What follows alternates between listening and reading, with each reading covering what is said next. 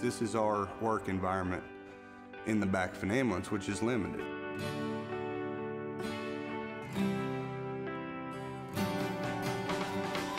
What we do isn't in the ER. It's not in a nice, clean environment. Sometimes we're in fields, sometimes we're in mud, sometimes we're just out. We bounce down the road, we're never still. The first idea of ultrasound and EMS was brought to me by Jason Bowman. Most EMS systems that use ultrasound, they save it for trauma. For the city of Keller, we don't run much trauma. We talked about the medical uses of it and how we could add in all the extra things that they do in the ER that's not commonly done in EMS. The most valuable one we've been using it for is cardiac examinations for our hypotensive patients, because before we just knew, okay, they're in shock, and we could look at a few small things to try to tell what was going on. But with ultrasound, we could tell this is cardiogenic shock, this is septic shock, this is hypovolemia. We can tell exactly what's going on. There's no wasting time. We've used it to check for pneumothoraxes. We've used it to check for AAAs. One of the better things I think that I've used it for is starting IVs. We had a patient who was, like we say, if somebody's doing very bad, they're circling the drain. A lot of things have to happen very fast. Access for medications to be given is one of our priorities. So on this patient, there were no visible vessels to be able to start an IV on. I grabbed the ultrasound machine and told one of our other paramedics to grab the drill, and we'll see who gets one of them faster. We would much rather have an intravenous line than an intraosseous line in the bone because they run better, they're easier to push drugs through, and they just work better. I actually ended up beating him in getting that IV and being able to give treatment to that patient faster, which was very impressive to me. I believe that this is the next thing that will help us to do our job better. We've already pretty well mandated it where you have to have it available in the emergency room. I think it should be the same in the ambulance. You make a difference in one patient's life and one patient's outcome, and it's worth all the work. That's what sold me, and that should sell anybody else.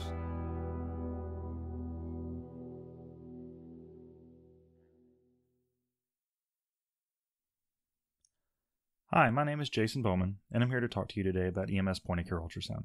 This is the beginning of a multi-part series on pre-hospital ultrasound. Over the course of this series, I intend to pass along the lessons that I learned running my own program to hopefully relieve some of the headaches of starting errors.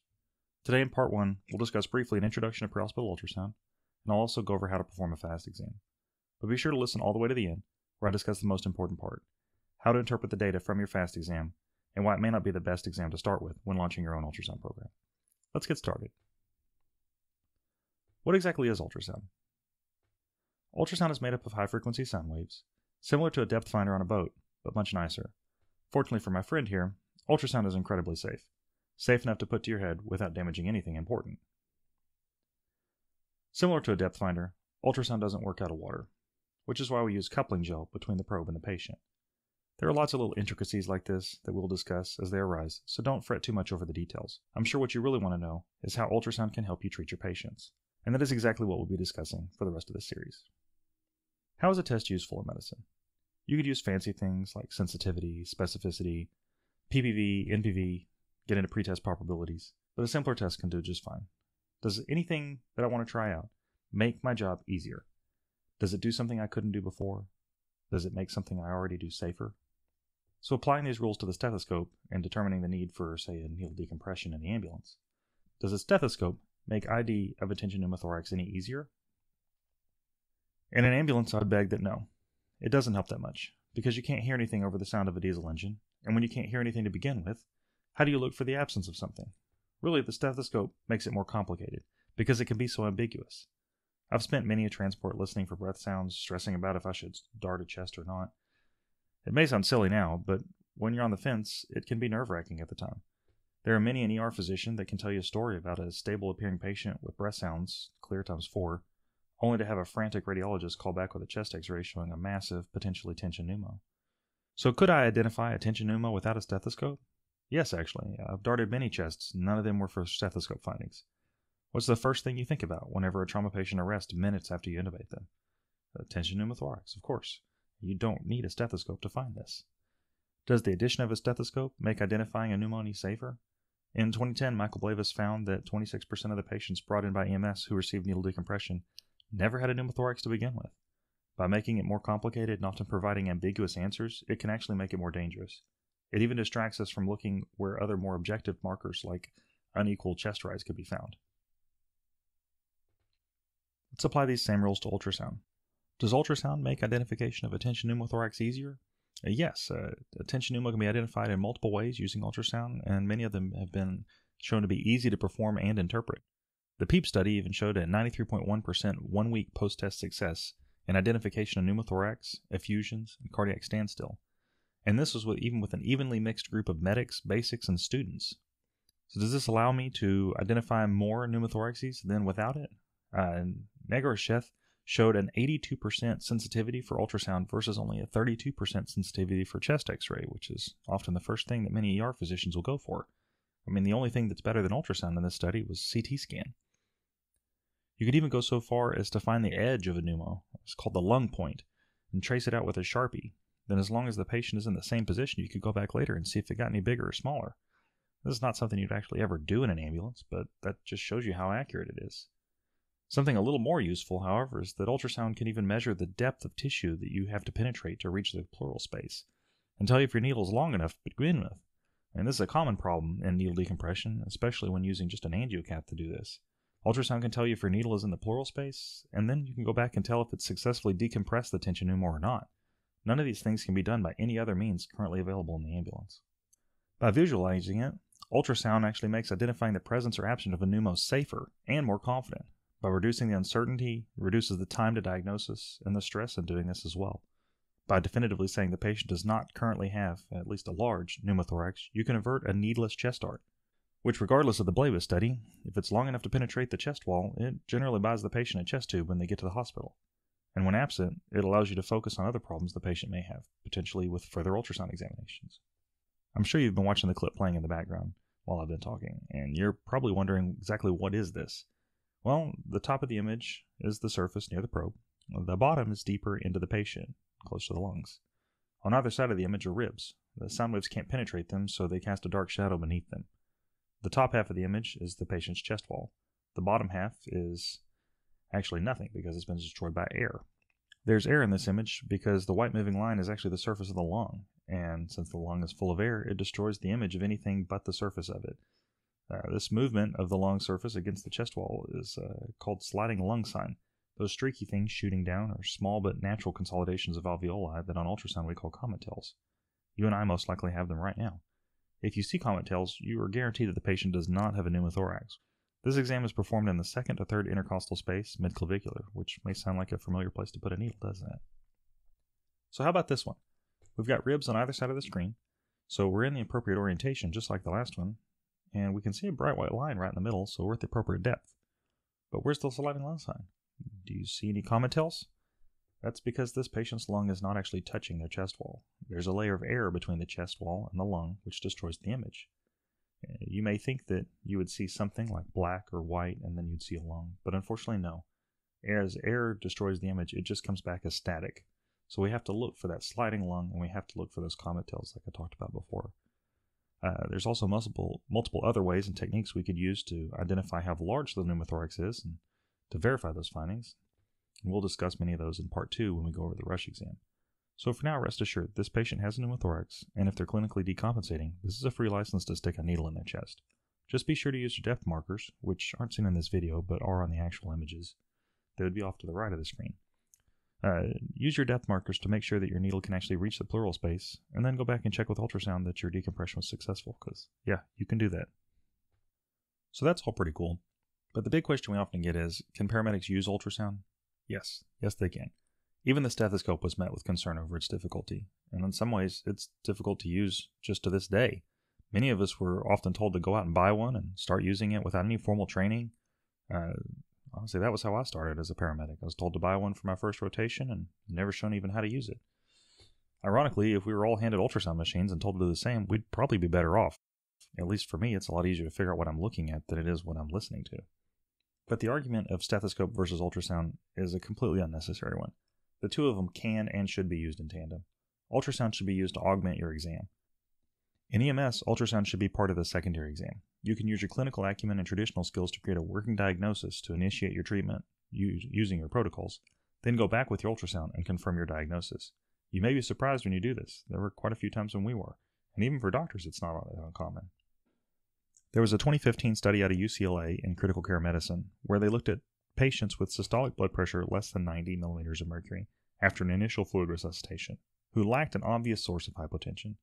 These were ER docs, but they were using a structured ultrasound protocol that would be well within the grasp of EMS ultrasonography. In this study, they found some surprising results.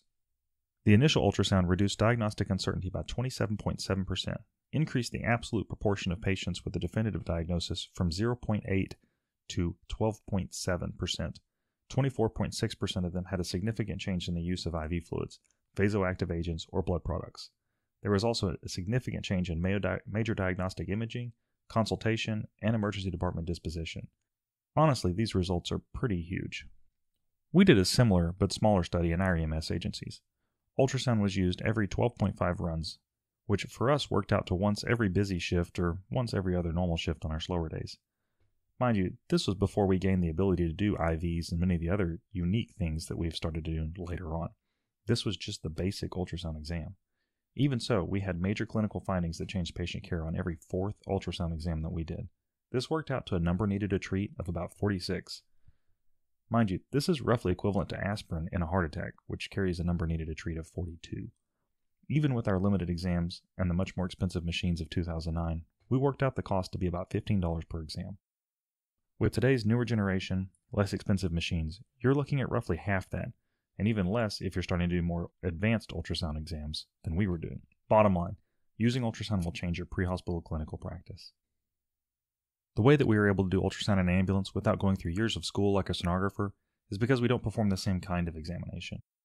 In emergency medicine, and by extension EMS, we do not perform diagnostic sonography. We perform focused ultrasound exams. The difference is that diagnostic sonography looks for anything that could be wrong with an organ.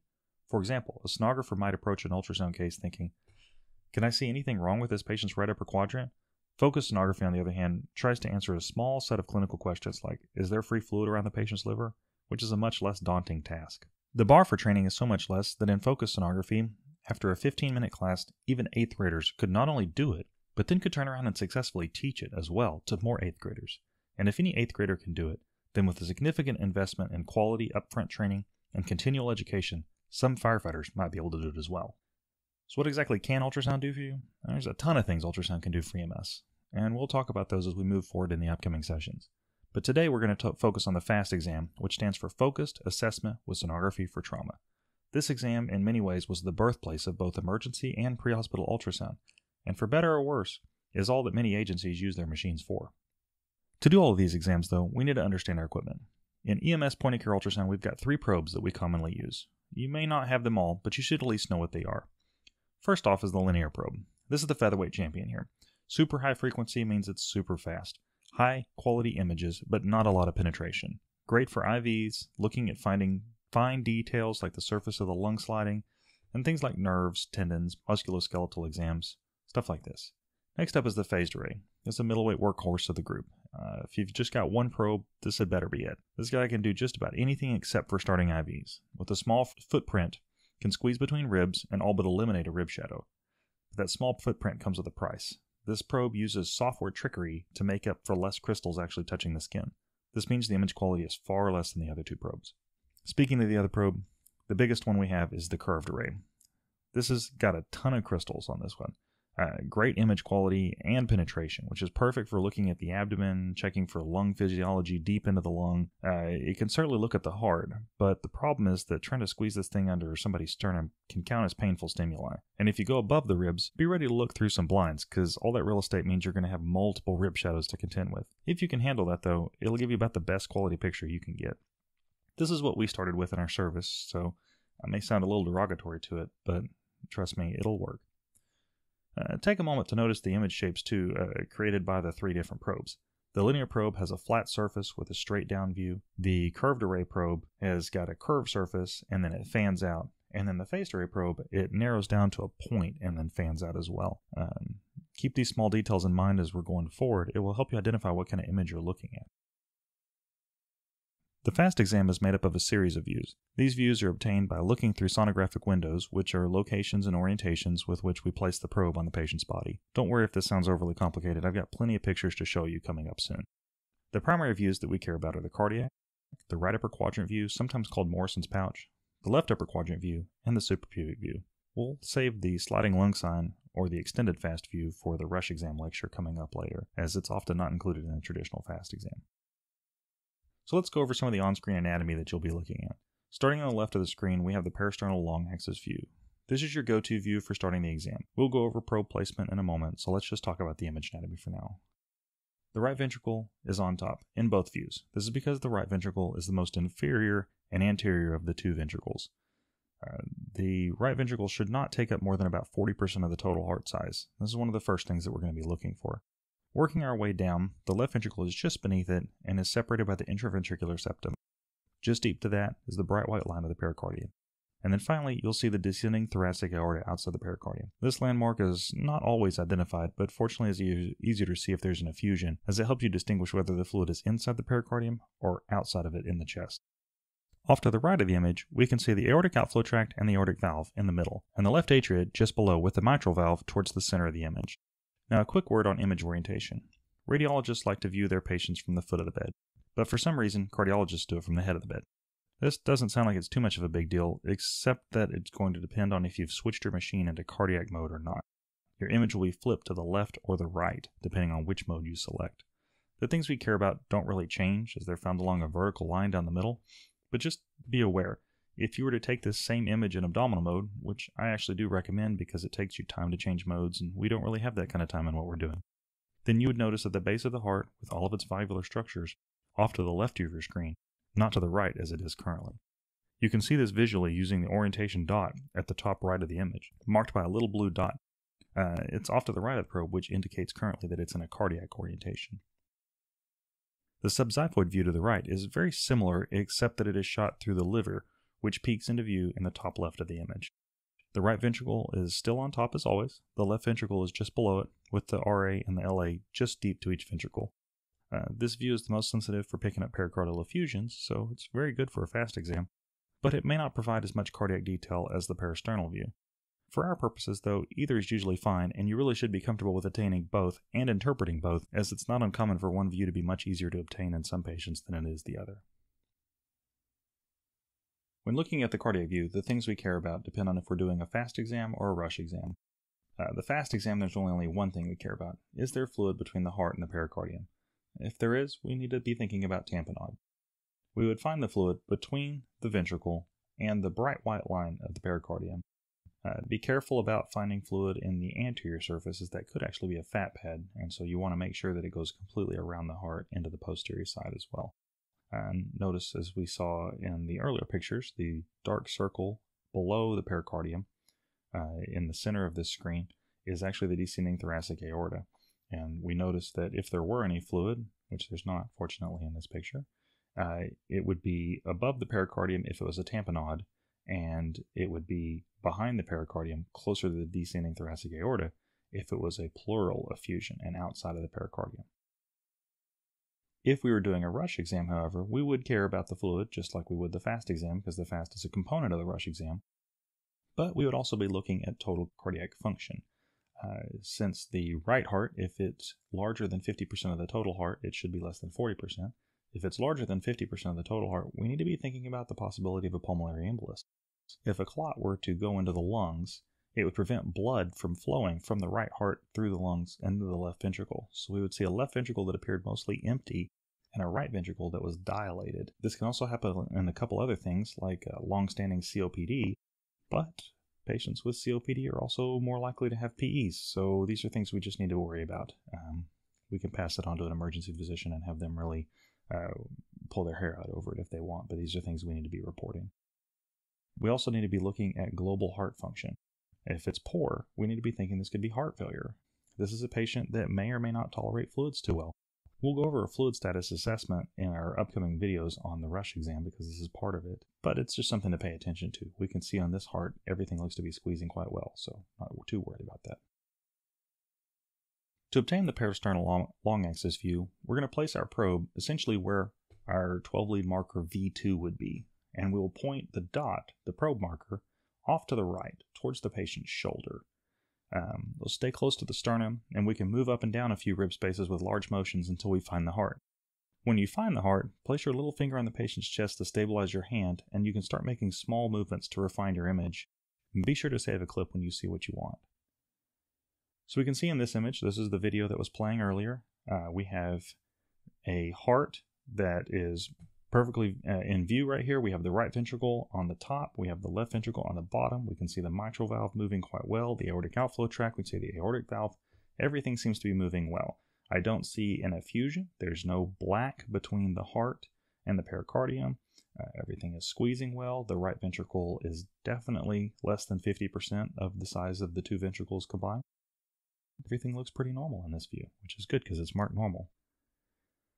Okay, so this is a little bit of a different case here. There is black outside of the left ventricle and in between the pericardium. So this would be a pericardial effusion. And when we look at how poorly that heart is contracting, I mean, the LV is barely moving at all. That does not look like a good heart. So that's probably why there's fluid backing up everywhere. So probably some sort of a congestive heart failure, could be a liver failure, but this patient is generally sick just looking at this ultrasound. Would not want to have this patient in my ambulance. Okay, here's a great one here. So we have fluid around the heart. We can see it on the anterior side, and then we can see it on the posterior side of the heart as well. We can tell that it is inside the pericardium because you can see the descending thoracic aorta is outside of the fluid collection. It is not encompassed in the fluid collection. So this would be fluid around the heart, so it would be an effusion. But we can actually go one step further. When you see the wall, you see this free wall here, the right ventricle is bowing in during diastole. It's bowing in when it should be filling. That is a sign of tamponade. And this patient needs a needle in their chest now. To obtain the subxiphoid view, think about the probe like you're using an eye scooper. The way I'm holding it in this picture is unfortunately not the best way to hold it. You should try holding it with your thumb on top and digging it up under the xiphoid. This exam is often not terribly pleasant for the patient. It can help to be a little bit left of center as well, so you can use the liver as a better window. It also helps to increase your depth. The peristernal view is usually found at about 16 centimeters of depth, but the subxiphoid view often needs to be closer to 19 centimeters. Here's a normal subxiphoid view. Just like the previous images, the right ventricle is the one that's on the top. We can see the liver that we're shooting our window through just to the top left outside of that. If we were to go back down though, you have the intraventricular septum and the left ventricle just below it. You have the right atria and the left atria that you can see as well, and the bright white line of the pericardium that's surrounding the heart. I don't see any free fluid here. Everything seems to be moving quite well, so I'd call this a normal exam. Again, good because it's marked normal. Here's a little bit different case here. This heart has got black free fluid all around it, and we can see the bright white pericardium surrounding it as well. Next thing we need to look for is how does that right ventricle free wall look in diastole? And as we can see here, as it's supposed to be getting large and filling up with blood, it's not. It's getting squeezed in. So this would be a high pressure pericardium that's squeezing on the heart. This patient is in cardiac tamponade. We can guarantee that by looking at the ultrasound here. This would be another patient that needs a needle in their chest. The right upper quadrant view is obtained by placing the probe near the patient's flank, with the marker towards their head. It can help to keep in mind that you're trying to image the kidney more than you are their liver, so you need to be fairly posterior. I often will say knuckles to cot to help reinforce this in my head when doing the exam. Once again, I'm holding the probe in this picture in a way so you can see where the marker would go, but I would actually want my little finger to be closer to the patient's skin so that I can keep it from sliding around in the gel. When doing the right upper quadrant exam, it's good to have an idea what anatomy you're going to be looking at. There's multiple things we care about. The primary one is going to be the interface between the liver and the kidney. This is known as Morrison's pouch. The liver is a fairly free-floating organ compared to the left upper quadrant where we're going to have the spleen. The spleen's held down by multiple ligaments, so it's a little bit more difficult view. Fortunately though, the liver, it's free-floating, and so whenever blood comes into the abdomen, it will actually kind of float up on top of the kidney, and you'll see black free fluid in the potential space called Morrison's pouch. To best identify this, we want to pan all the way through the kidney, both sides, when taking this image. A couple other things we can pay attention to when doing this is if we move towards the patient's feet 1 or 2 rib spaces, we'll see something called the caudal tip of the liver, and that's noted at the top right of your screen. And you'll get that better into review And as we see that, that's actually the first place that free fluid is going to start to collect. If we move the probe up a few rib spaces towards the diaphragm, then we'll notice something at the bottom of the image. We'll see the spine, and the spine above the diaphragm should go away, and that's because the air in the lung should destroy this image. But if we can see the spine above the diaphragm, that means that there's actually fluid in the chest. And in a trauma patient, we have to assume that this is going to be a hemothorax, which is not good. So, all these are little things to look for, and interestingly enough, the right upper quadrant view, you're going to find 50 to 60% of your free fluid in this view. It's a very, very important view to master. So here is a positive right upper quadrant exam. You have fluid in the chest here, okay? So the fluid, you can see the spine extending above the diaphragm. You can see those little white squares with the shadows between them. Those are actually the vertebrae and the intervertebral discs. So you can see them above the diaphragm, so obviously there's no air there to destroy the image, it's fluid. In a medical patient, this can happen, but in a trauma patient, I would be very concerned. Here's a positive fast exam. We have a very, very small amount of free fluid, this little bitty sliver of free fluid that we can see here. Regardless of how small that collection is, this is definitely something to note. It generally takes about half a liter of free fluid to collect for you to be able to see a positive fast exam, even as faint as this one is. So if you were to see this one in the field 15 minutes after an accident, you've got to understand this patient has now bled out half a liter of blood into their abdomen in 15 minutes. That's not good. So this is definitely something to notice. Even if it's small, it's something to pay attention to. This is a much larger collection of fluid. This is one where I would definitely expect you to be able to pick this up. This collection of free fluid is much larger. This is definitely a positive fast exam. And you call this one into the hospital and get them there as quickly as possible. This is an image that I took, actually. This is one of my patients. Fell off the back of one motorcycle and was run over by another one. And we had this positive free fluid here. You notice it collected first in the caudal tip of the liver. So this is the most sensitive area in the right upper quadrant exam. In this case, we were able to call the trauma center and let them know that we were coming. They expedited their own fast exam once we arrived. After performing the right upper quadrant view, we're going to perform a left upper quadrant view. It's important to keep in mind this is not just the mirror of the right upper quadrant view. There are multiple ligaments, like I mentioned earlier, that hold the spleen in place. So while the liver will float up away from the kidney in a positive fast exam, the spleen does not, and it can hide little pockets of fluid in various places. For this reason, it's very important to visualize the entire spleen and really pan all the way through the kidney when saving your image clip. The spleen is also smaller, and it's a less forgiving ultrasound target. So it's vitally important to keep saying to yourself over and over, knuckles to cot, knuckles to cot. And this view, really get that probe posterior. I would want to have my hand back behind his arm if I was doing this exam. So again, this image that I took here is not exactly perfect, but it does give you a good idea of where to put your probe to begin with. So here's a positive left upper quadrant view. We can see the spleen, which doesn't look exactly like the liver, but it looks close. We see the kidney. We see the space between the two, which is not Morison's pouch. We can see the spine above the diaphragm, so there's going to be free fluid in the pleural space, and then we can see fluid below the diaphragm and between the spleen. So this would be positive peritoneal fluid. This is either a very bad trauma, or it could be a liver failure patient with cirrhosis, and they have fluid on both sides of the diaphragm. Either way, it's going to give you this positive image like this. Here's a video clip of the same image, as we can see everything moving around. You notice the free fluid coming and going out of view with the patient's respirations. This is something to keep in mind, that as the patient breathes, you may or may not see things a little bit better, so sometimes asking them to take a breath can help bring things into view.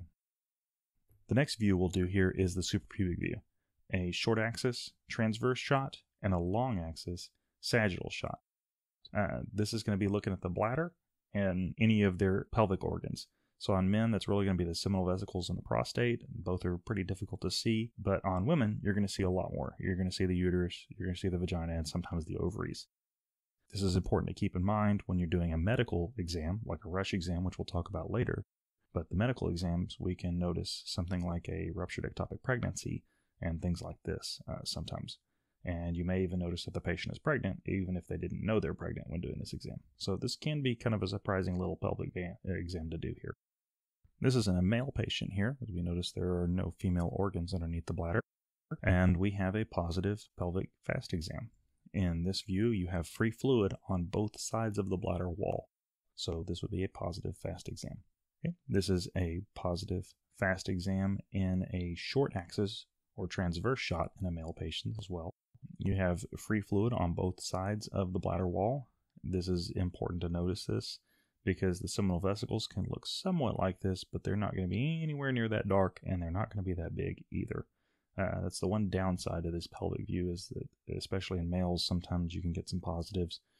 You can get them a little bit in females as well, so the pelvic view can sometimes be a little bit trickier than the other ones.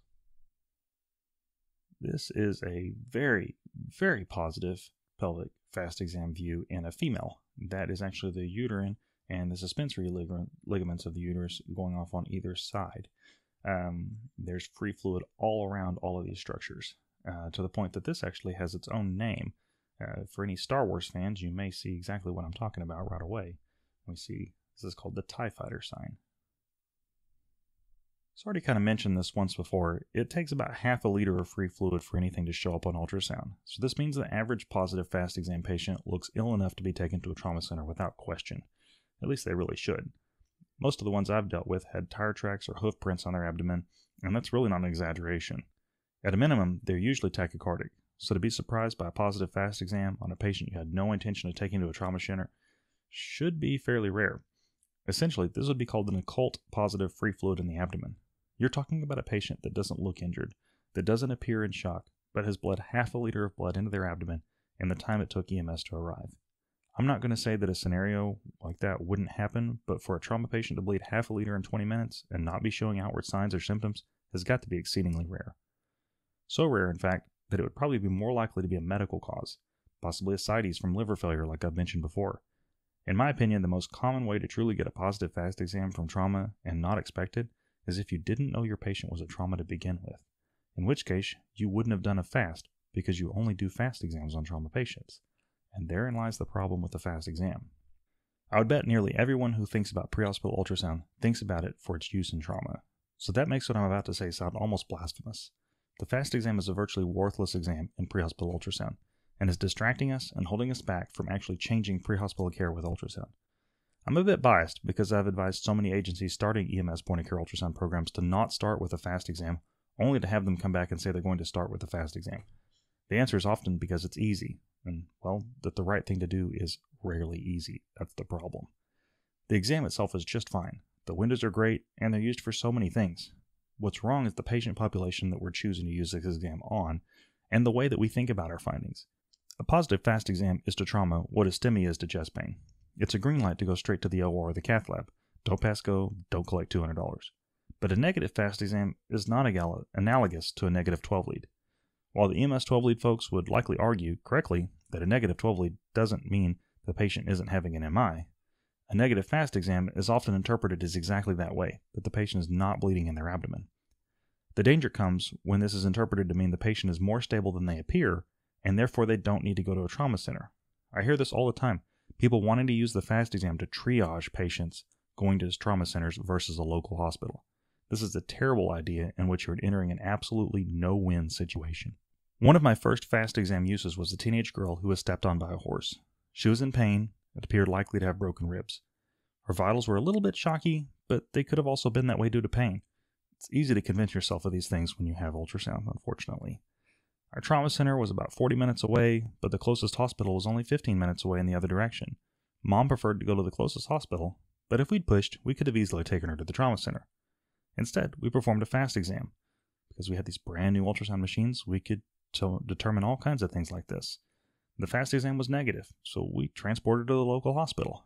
They were not terribly pleased with us bringing her there, but hey, we had rolled out intra-abdominal bleeding with our new fast exam, so it was safe. One CT scan later, and she was on a $20,000 helicopter ride to the trauma center. Fortunately, she was discharged within a day or two without the need for surgery, but no matter what, we looked like idiots. Didn't matter that the ED fast was also negative. The people that will get you in trouble don't care that it takes half a liter of free fluid for the fast exam to be positive. They care that we didn't take the patient to the right place, which once you've stripped all the extraneous things away, in the end, that's the only reason we exist. Even if we try to make the best case scenario where we attempt to trend a fast exam to create data points.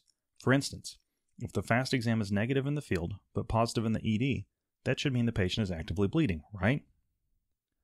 But how many times have you had a positive 12 lead in the field and a -1 in the ED after nitro, aspirin, fluids, and oxygen, only to have the ED question if your patient was actually having a STEMI in the field to begin with.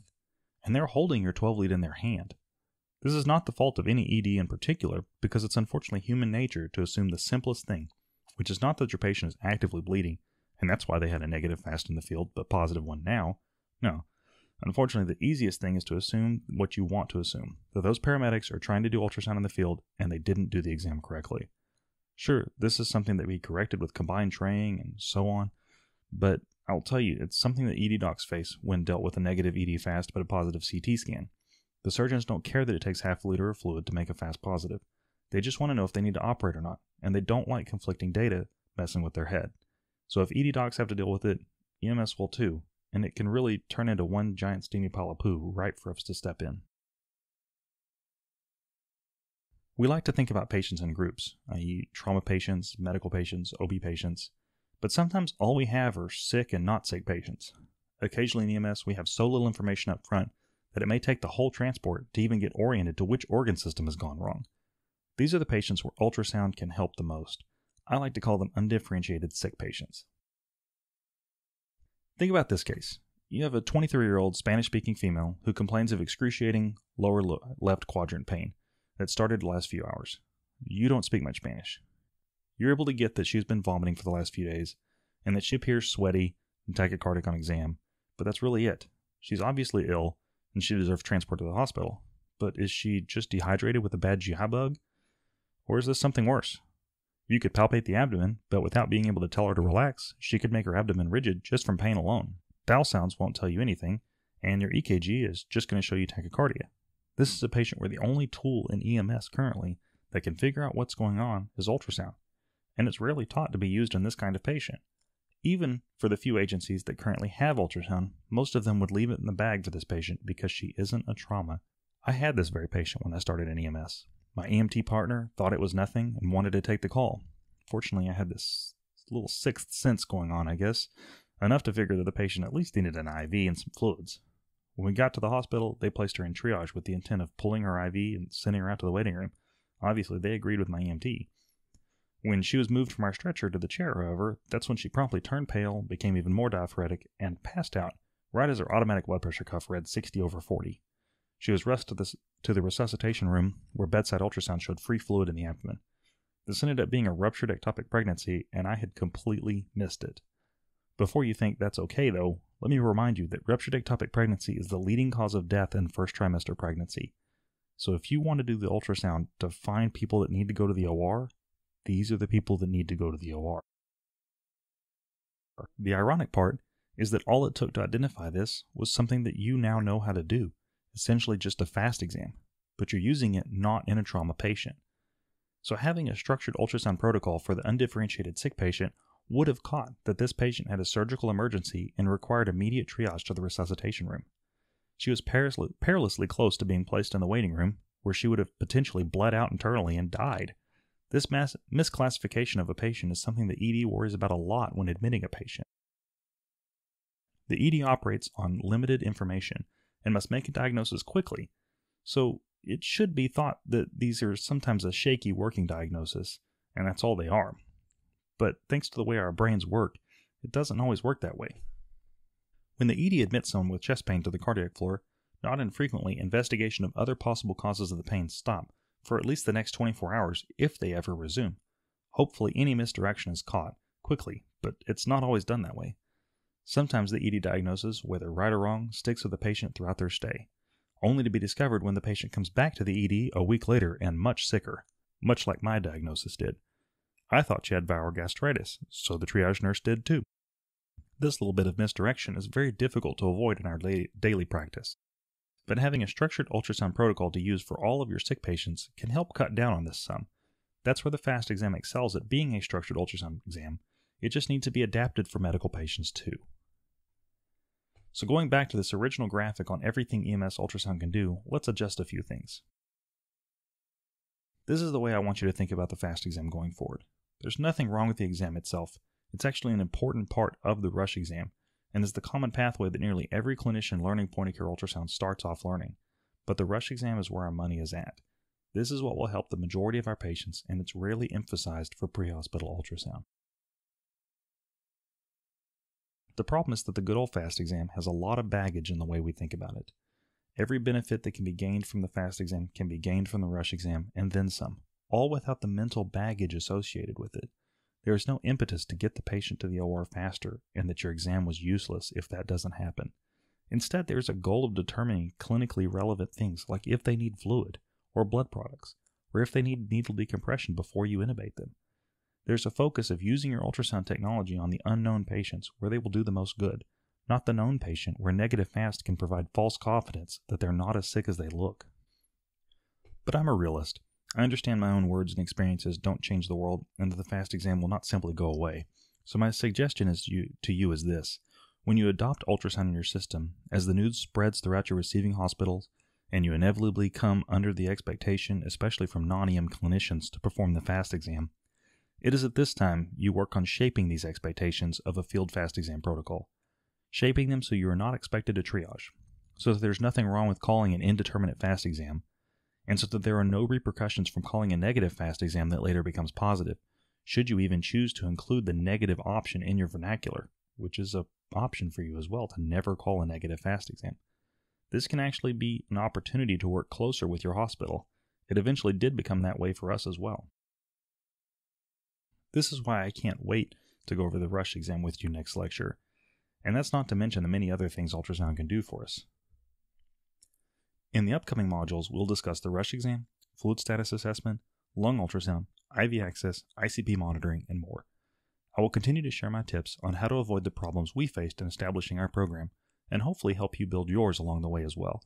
If you have any questions, concerns, or comments, please feel free to direct them to me on the Twitters at Texas Prehospital, and be sure to check out our group at www.emspocus.com for continued updates, conferences, and resources related to EMS point-of-care ultrasound. Thanks for watching. Be safe out there.